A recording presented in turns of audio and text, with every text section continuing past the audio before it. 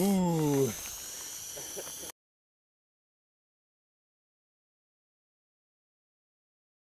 This right here is the bull snake. This is related to the gopher snakes and the Louisiana pine snakes. And what these snakes are world famous for is that sound that you're hearing right now, if you can hear it very well. It is a roaring sound produced by a flap in the back of their throat.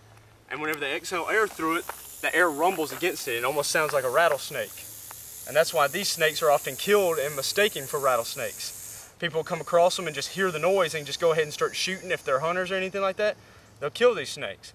But these snakes are actually very great snakes. They adapt well to captivity. They're very good for their environment because they keep in check mice populations, rodent populations, and gophers is one of their main source of prey, just like the gopher snake and everything else. And like the gopher snake, these guys are bad to the bone constrictors. I mean, they can constrict really, really hard, and their prey pretty much doesn't stand a chance once it's wrapped up in these coils. These guys are also extremely fast at striking. Not so much whenever they're in defense, but whenever they actually want to kill, they have extremely fast striking speeds.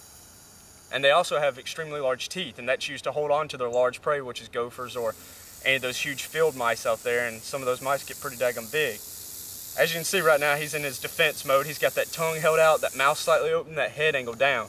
This is to mimic a rattlesnake, and if you can feel his tail right now, like I can off this stick, he's also vibrating it. And if it's around leaves or grass or anything like that, that vibration will also make him appear like a rattlesnake. And this is a form of mimicry that they use to deter predators from attacking them and everything. You can see, like the gopher snake, they have almost the exact same coloration except for a little bit darker. The only difference between them and the gopher snake is the gopher snake has a lighter pattern and a little bit more broad bands on the side that separate these little circles. And also their tail is a little bit more lightly covered. As far as the length of these guys go, they are actually one of the biggest snakes in the state of Texas. They can reach lengths up to 8 feet. And this one's actually probably mid-adult and everything. This might be as big as this one's gonna get, because for one to reach 8 feet, that's a pretty huge size. So you can see this guy open his mouth though. And if you look closely inside of that throat, you can see the hole, the tube that he uses. Let's see if we can get his open mouth. Open. There you go, see that tube? I'm not sure if you can see it. Woo! That's a striking distance right there. But you can see that tube that he uses, and whenever he eats prey that's too large for him to hold inside of his mouth, he takes that tube and sticks it outside of his throat. And that helps him to breathe. While he's eating, that keeps him from suffocating and choking also.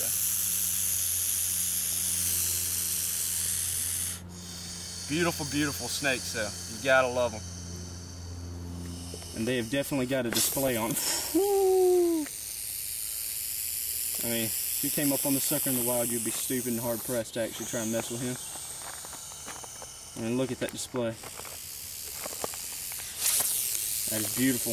Here, get him launching again, dude.